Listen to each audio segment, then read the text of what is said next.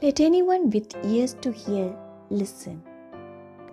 My dear brothers and sisters in Jesus Christ, on this beautiful morning, we are called to reflect upon the parable of the sower and the seed.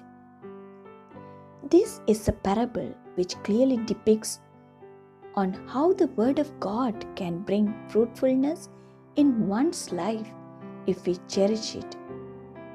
Today, just turn our focus on the sower.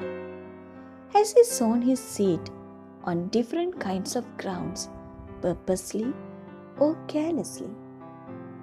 Here, Jesus is trying to reassure that the Heavenly Father has been extremely generous. Jesus refers to all who have been given His words, no matter their age, ethnicity, language, or status. God showers rain on both good and evil. Likewise, His word also sown in every human hearts. But there is a difference between having ears and having ears to hear.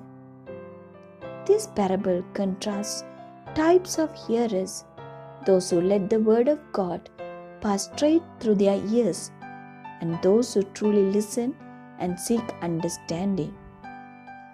Most of the time, we get caught up in the hustles and bustles of everyday life. At times, we pretend to be deaf.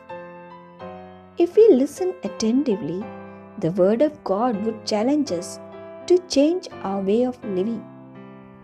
It is easy to reject the Word if we don't allow it to take root in our hearts and minds. Jesus' simple request is that we may use our God-given faculties to tune to His Word. Let us pray. God Almighty Father, most of the time we look at others and wanted your word to change them. Inflame our hearts and to be your chosen vessels in carrying your word to the world. Amen.